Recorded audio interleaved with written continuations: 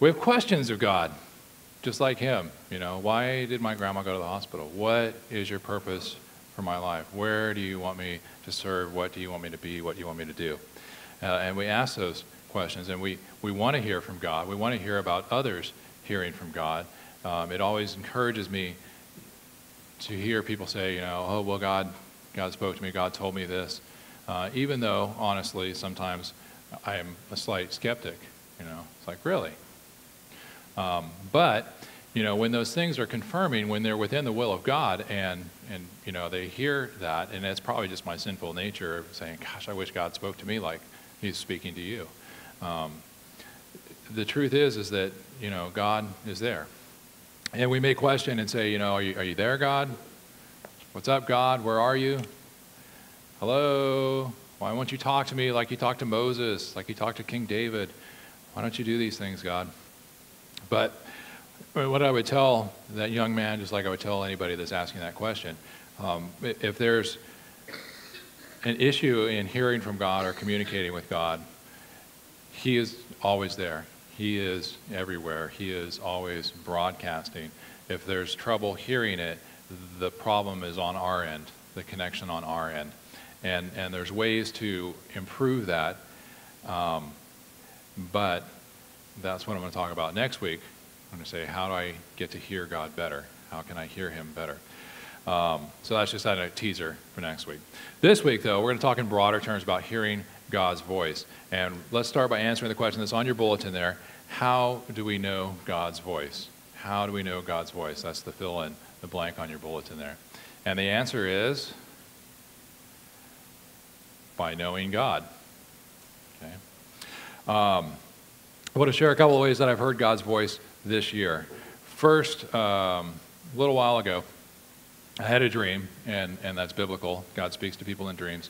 God also speaks to people in showers. So I had this dream, pretty vivid dream, that we had a Celebrate Recovery program here at Antelope Springs Church. And I know we've had it in the past and years ago, but this dream was like, hey, this is going on right now. This is happening. And so I got up and I got in the shower and started talking to God. And you can ask any of the pastors here, Isaac or Frank or I. That's where God speaks to us quite a bit. I think that is a biblical thing because, you're naked and unashamed in front of God. And, nothing between you and him, just sitting there talking to him. And so we hear him in the shower. So I'm talking, and I'm like, okay, so if we do this, how do we do it? What does it look like? Who's involved? Where do we go? I need some guidance. I need some direction, God. You've given me this vision, this dream that we have this thing going on, and I know there's a need here, so how do we do it? Show me. So he actually didn't answer being in the shower, but came here to work and opened my email, started checking email, and there's an email from Saddleback Church and the Celebrate Recovery West Coast Summit that's happening this month. And I'm like, well, that's not in the budget. We're not going to go to that, but, hey, that's okay. So now I've had a dream. Now I've talked to God about it. Now I see this email here about that. And I think they had some deal on, buy the church package and get the materials and stuff. So then I start flipping through the communication cards, which are at the bottom of your bulletin, by the way. And as I'm flipping through, I get to one that I've seen for several weeks in a row now, where the person wrote under special interest, chemical dependency. Not as in having it, getting that going sometime probably after summer. And so that was one way that I heard from God. Now, in reality, all of us struggle with things like that, our sinful nature. We're human beings, and sometimes that takes the form of chemical dependency. Sometimes it's other things, bad language, listening to rock music. Just kidding, that's not really. Well, it depends on what the music is, but and sometimes it's just not acknowledging God for who he is. So we're living apart from God, and we're struggling with our sin nature. We all have issues, which is why Jesus told us to share the gospel with all creation. And which brings me to the second point that of hearing God's voice. There's a certain demographic for whom God has placed a burden on my heart. And what that means is that I care about this people group, and I have since BC, before conversion, before Christianity, I've loved this people group. And so once I accepted Jesus as my Savior, once I became a Christian and realized that, then what do I want to do right away is share the good news with these people, right? So over the past several months, God has brought people into my life who share that burden, And we've talked about this, and so now there's a sufficient number of people to form a core group to plan and pray and prepare to reach out to that people group. So I'm not going to move again the rest of the time, but I'm not in a, I can't really reveal anything more specific now than just this kind of vague example that God loves all people. Yeah, God loves all people. Hold on.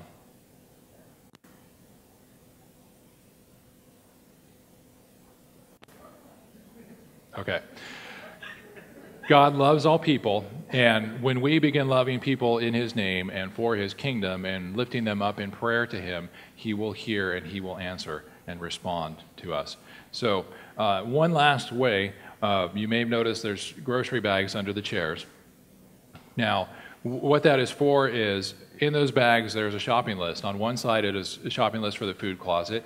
On the other side it's a back-to-school shopping list. When I was meeting with the missions committee a few weeks ago, we were talking about things that we don't do anymore, things that we want to do, things that we still do. Oops, I said do. Things that we still do, and one of them brought up, hey, there's sales right now, because we're talking about Operation Christmas Child, and they're like, school supplies are on sale now, you can get really good deals, you start shopping now so that in November when we put those boxes together you don't have to. But it's also back to school time. And we have several teachers in this congregation. Some of them teach in this area, in this district, like the school right over there. I don't know if any of them teach right here. I know someone works there, but so there's teachers in this congregation that could be blessed with school supplies for those kids in their classes that they know are low income. We would have done this a little bit sooner, but we didn't want to think we were copying Operation Backpack, so we're doing our own thing. But so there's school supply shopping list, and if we can't help those teachers in this area, then there's a teacher that teaches in a very low income place that can always use school supplies. And what happens is these teachers end up buying these things with their own money and giving them to the kids. So we want to help them out. So in the bags are these shopping lists. And so what this does is create a triple win in that, first off, we're blessing people either with the food closet or with the shopping list. Second off, we're honoring God by helping out those that need help, showing compassion to those in need. And the third thing is you get a shopping bag courtesy of Bel Air. Yes, this message this morning is brought to you by Bel Air. They gave us the shopping bags, so if nothing else, you get a bag that you can take home, make a book cover, put something in. But so there's the triple win. You get blessed, other people get blessed, God gets honored by all of this. So that was God speaking to us. We're like, hey, how can we do this? We put it together, and here we are. So there you go, hearing God's voice. Any questions? All right, have a good day. No, I'm just kidding. When we just like that boy Michael, we want questions answered by God. We want to hear His voice. And so this week's biblical example of someone hearing God's voice is Samuel, in the first book by his name, 1 Samuel. So Samuel is a guy that we can all relate to. And that's the picture of Samuel's mom, Hannah, giving him to the high priest. Unlike King David, King David was a man after God's own heart. Not many of us can confidently say that we are people after God's own heart. If we did, that would probably be a pride issue. But the other thing is, not many of us can say that, we are the anointed king of God's people, chosen to lead in His stead, to represent Him in front of those people. That's King David. We can say, though, like Samuel, that we've been in places we did not expect to be, that we were doing things we didn't necessarily plan on doing. How many of you have ever worked for a boss that you didn't really care for? Yeah, when I was self-employed, that was... Yeah. How many of you did something because your mother wanted you to do it? How many of you mothers wanted your kids to do things, right? Okay. How many of you heard things that you didn't want to hear or had to deliver news or message that you didn't really want to deliver? Okay. How many of you have found yourself in a place where you never thought you'd be doing something you never thought that you'd be doing and being treated probably differently by people? Okay. This is Samuel's story. We're going to look at a chapter of his life today in 1 Samuel chapter 3 and see how this prophet of God first heard God's voice and how we can hear God's voice in our own lives today. But first, stand with me for the reading of the Word. It is 1 Samuel chapter 3, verse 10. It's on the screen behind me. And the Lord came and stood, calling as at other times, Samuel, Samuel. And Samuel said, Speak, for your servant hears. You may be seated. So to give you the backstory, the picture of that slide, Hannah is Samuel's mother. And she, like many important women in the Bible, is barren, meaning she is childless. Which, in a society whose economy relies upon bearing children to do work for you, to care for you in your old age, this poses a bit of a problem for her not having a child. So she lives, plus she, this is the time of the judges, which I'll talk about in a second, but her husband has another wife who actually has children. So how much more difficult is that? Because she gets picked on by this other wife. So she goes up to the tent of meeting. They're still, hadn't built the temple yet. They're in the tabernacle. And she prays to God that her affliction would be relieved. Please, God, give me a child so that I can say I've had a child, and I will dedicate him to you if you give me this child. And as she's praying, Eli, the high priest, is sitting there, and he sees her lips moving, but hears nothing coming out, and thinks that she's drunk, because it's 10 o'clock in the morning, and what else are you going to do for 10 o'clock in the morning?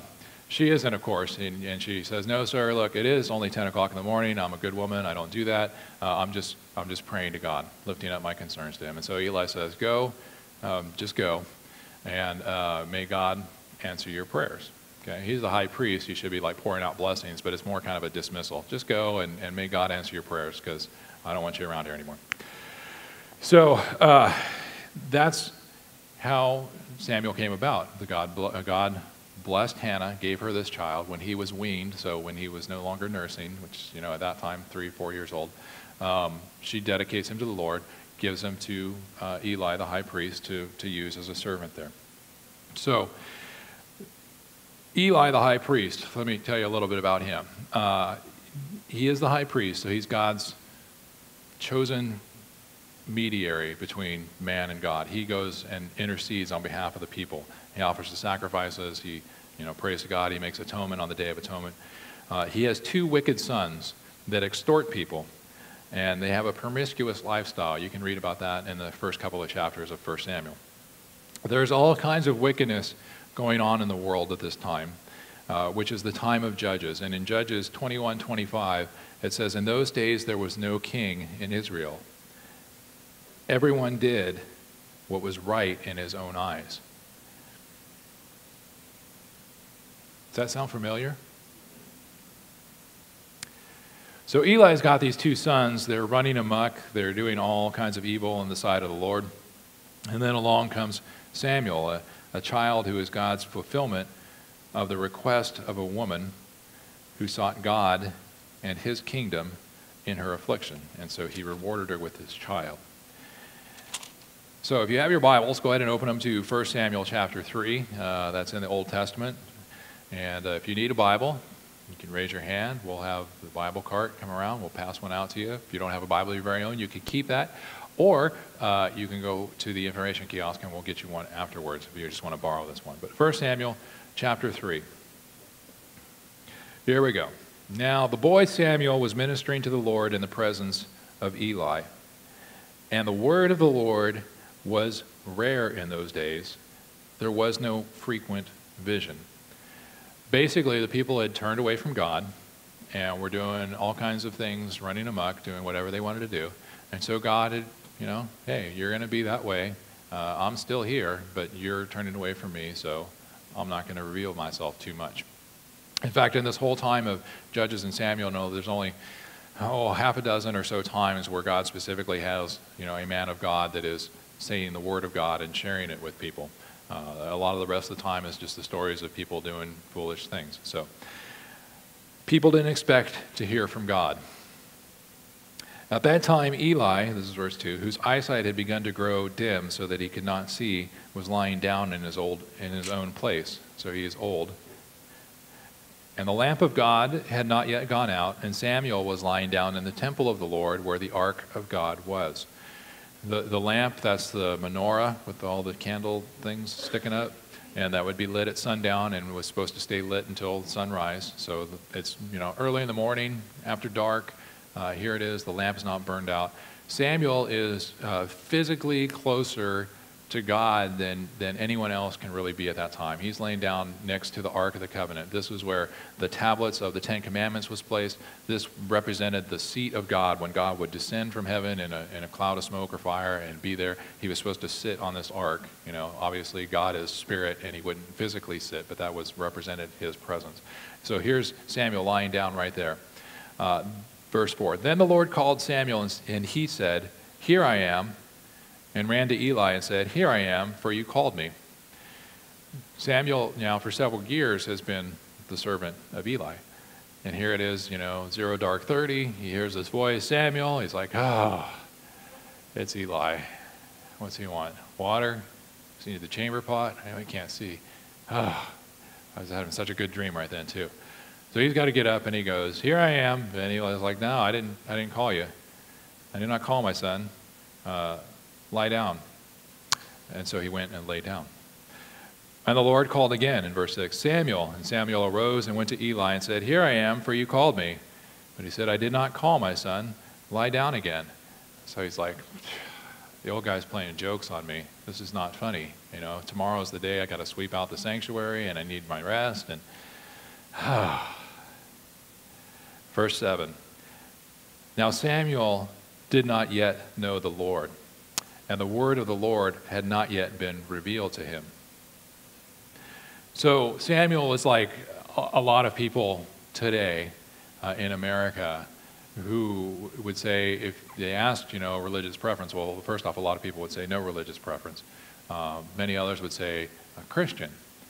And these people that would say Christian have not set foot in a church in years, if ever, have not cracked a Bible in years, if ever. But by default, they know that there is God, and there's a majority of Christian churches in America, so they would say, yeah, I know God. I know there is a God, but I don't actually know him. And so Samuel's kind of in this situation because, again, the word of the Lord is infrequent. He's not talking a lot. God has not manifested himself in a long time. He's probably questioning, like many people are, is there really a God? Why would God let all these things happen? So he doesn't know the Lord personally, but obviously being a Hebrew, he knows that there is God and that he's serving in his tent. And the word of the Lord had not yet been revealed to him means that God has not spoken to him yet. Verse 8, and the Lord called Samuel again the third time, and he arose and went to Eli and said, here I am, for you called me. Then Eli perceived that the Lord was calling the boy. I know he's old and blind, but he's the high priest. He, at least once a year, should be talking to God. A lot more frequently, you would hope, being that guy who, intercedes on behalf of the people. And yet, third time's a charm. It takes him 3 times to perceive that, oh, wait a minute, Samuel's not playing me and I'm not playing him.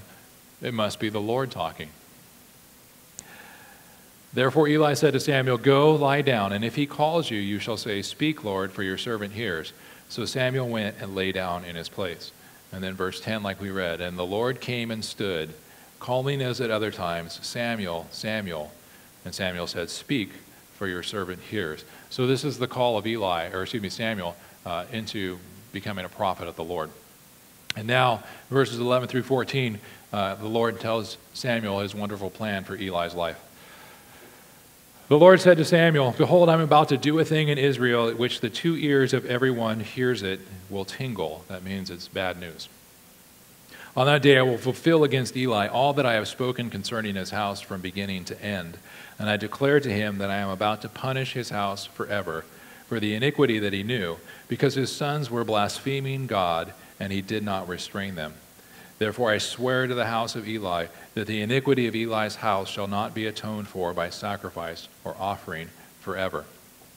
Now earlier in this book, I think like chapter 2, God had sent another prophet to Eli and said, hey, your sons are going crazy and you're not doing anything. You need to fix things or else. And so now he comes to Samuel and said, it's or else time. And He says, there's no way that you can pay for these sins anymore. Okay? They used to offer animal sacrifices that would atone for or pay for the sin. And now God says, no matter what you offer me, I'm not accepting it. You're done. Time's up. And we look at that and go, but isn't God a loving God? Doesn't God forgive? Yeah, he does. But just like, in the beginning, the word of the Lord was infrequent because the people had turned away from him. And so when God allows things like that to happen, I mean, read it for yourself to see what the sons were doing. But it was not good. They were, like I said, extorting and other things. And yet God didn't strike them dead. In Leviticus chapter 10, when Aaron's sons brought unauthorized fire, they brought an unauthorized incense offering to the Lord, he struck them dead like that. Fried them. Boom. Chapter 10, read it. Just fried them right there, killed them. Which, when you read this and you look at the world around us and you understand that, yes, men and women can do good things, but in reality the nature of man is not good. Okay, it is a sinful nature. And so what we really deserve, as the Bible says, the wages of sin is death. God should strike each of us dead, but he does not, and that is his mercy, that he doesn't give us what we deserve. What he offers through his son Jesus is grace, eternal life, relationship with God. That which we do not deserve, God offers. So God allowed this stuff to happen, and the reason he did that is because he's a patient God. And his patience is for your repentance. He gives you time to realize what you're doing is wrong, and he gives you time to turn away from that and turn towards him. But God is also just, okay? And so in his perfect justness, in his perfect judgment, he can say enough is enough, and I'm done with you, Eli. And that's what he does here. Verse 15. Samuel lay until morning. Then he opened the doors of the house of the Lord. And Samuel was afraid to tell the vision to Eli. Hey, boss, I got some bad news. I told someone yesterday, bad news does not get better with age. Okay? It does not get better with age. If you have to deliver a message, do it as gracefully and as mercifully and as swiftly as possible. Because what happens is you have that bad news that you still have to deliver, and if you wait a week to deliver it, now it's the bad news and the week, and why did you wait so long to tell me? And it just compounds. Bad news does not get better with age. But of course, he's afraid to tell his boss what he has to tell him. But Eli called Samuel and said, Samuel, my son. And he said, here I am. And Eli said, what was it that he told you? Do not hide it from me. The word of the Lord was rare. And it took this guy, Eli, the high priest, 3 times to recognize, oh, here comes the word of the Lord. So now what's he want? He wants to hear it. This is a great thing. God has spoken to Samuel, sure, not, to Eli, but God has spoken, and Eli hungers for it. He wants to hear it. A hunger for the word of the Lord, which, the Bible we call God's word, is rare. Not just in society in America, but I think in American churches as well. A hunger for the Lord. And yet here Samuel or Eli is, and he hungers for it. And to answer the question, how do we hear God's voice? By knowing him. How do we get to know him? By reading his word. So Eli hungers for the word of God. And then he invokes this potential curse on Samuel. May God do so to you, and more also, if you hide anything from me of all that he told you. This is kind of a reverse thing. Usually, like if you're making an agreement with someone, hey, I agree to do this with you, and if I fail on my end, may this happen to me. So it's kind of like, a promise, a pledge that I'll hold up my end of the bargain, and if I don't, may I be cursed. But instead, Eli turns it and says, if you don't tell me what God told you, all the bad stuff that he told you, may God do that to you as well. So, in verse 18, Samuel told him everything and hid nothing from him. And he, that's Eli, said, it is the Lord. Let him do what seems good to him. So he had been warned, and he knew it, and God has now spoken, and Eli accepts the sovereignty of God. God is just, he is holy, he is perfect. Let him do what seems good to him, because, who are we to question God's judgment? In verse 19 then, Samuel grew, and the Lord was with him, and let none of his words fall to the ground. And all Israel from Dan to Beersheba knew that Samuel was established as a prophet of the Lord. And the Lord appeared again at Shiloh, for the Lord revealed himself to Samuel at Shiloh by the word of the Lord. So we see there that Samuel's words that God gave him were spoken, that those things came true, and by that all people from Dan in the north of Israel to Beersheba in the south, that means the whole land, everybody knew that Samuel was a prophet. And as that happened, as Samuel was faithful to God, he was then faithful to him, to continue to use him as a prophet, to show people that he was a prophet, and everyone knew that. And the Lord continued to appear to Samuel. So here we are now. Let me ask you a few questions here. First off, is God calling to you? Is God calling to you? But you're like Samuel, and you don't recognize his voice. Maybe that's because you've never entered that relationship with him through Jesus. Maybe you have said, yeah, there's a God, and I'm going to go check it out. I'm going to go to church, and I want to hear God's voice. Maybe, you've been doing things that you ought not to be doing, and you've had this funny feeling, like someone's watching you, and like, oh, I probably shouldn't be doing this. I might get caught. Well, that funny feeling that someone's watching you is God watching you. He's there. Okay?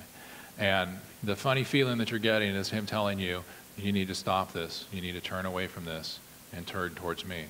And it's not, an oppressive, ha, caught you type of God. It's, I love you, and what you're doing is displeasing, and I would rather you turn towards me and away from that stuff. And maybe that's the voice that you hear from God right now. Or maybe you're like Eli, okay, and you know God, and you've talked to him, but right now you're not hearing from him. You're busy, you're tired. The things of this world can do that to us, can it not?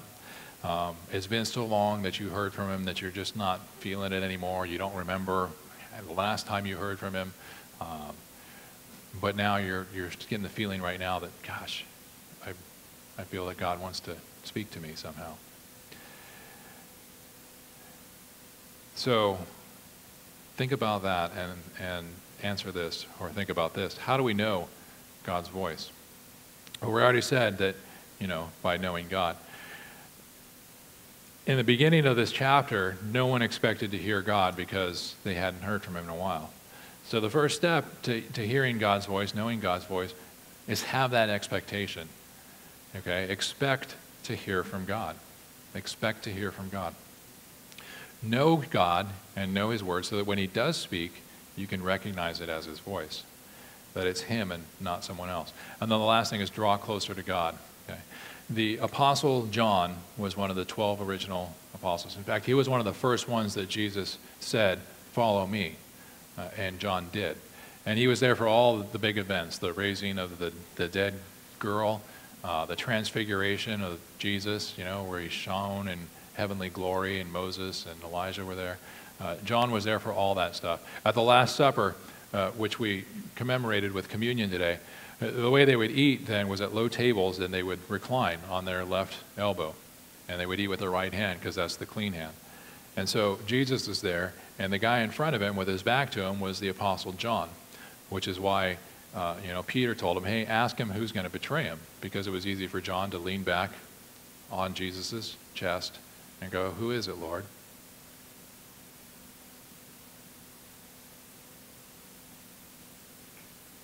That's the Apostle John. He, when Jesus called, answered and followed him and stayed close to him his whole life. He was rewarded. It's kind of a tough reward. He was rewarded by seeing all the other 11 apostles martyred, killed, and he was the last one. But God used him to write the Gospel of John.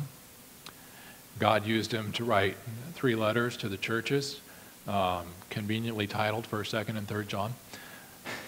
So they're easy to remember. And in his long life, by the way, John had the nickname Old Camel Knees, because he spent so much time on his knees in prayer.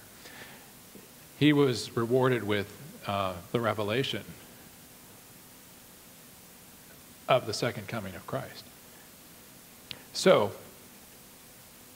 as we want to hear God's voice, we want to be like the Apostle John and be that close to Jesus and just pursue that relationship with him. So when he speaks, we'll be like, oh yeah, I hear you. I hear you. So here's your thought for the week. Where are you on your journey from here to him? Are you Samuel? You don't really know God, but you feel he might be calling to you. Or are you Eli? That you've known God, but you haven't really sat down and talked for a while. Or are you the disciple whom Jesus loved? That's the Apostle John. You're just in this wonderful, blessed relationship with him. And I know that some of you here this morning are in that type of relationship. And I don't want to, be like Eli, but you should share that with others. You should share that with others so they see it. It's not just for you. It is a gift from God that should be shared. So the next step is to commit to take the next step on this journey to get to know God's voice. And so as the band comes up, I'm going to pray for that. Each person here is on their own journey. You know what the next step is. The next step may be answering that call that is a vague feeling that someone's calling you, like Samuel. God calling you into a relationship. Or it may be, hey, let's rekindle this relationship that we've had. Will and Kitty Harless were here first hour. They're celebrating their 50th wedding anniversary today. You don't make it 50 years in a relationship by not talking to each other. Okay? Enough said there. And if you are in that relationship like the Apostle John, then I'm going to praise that too. So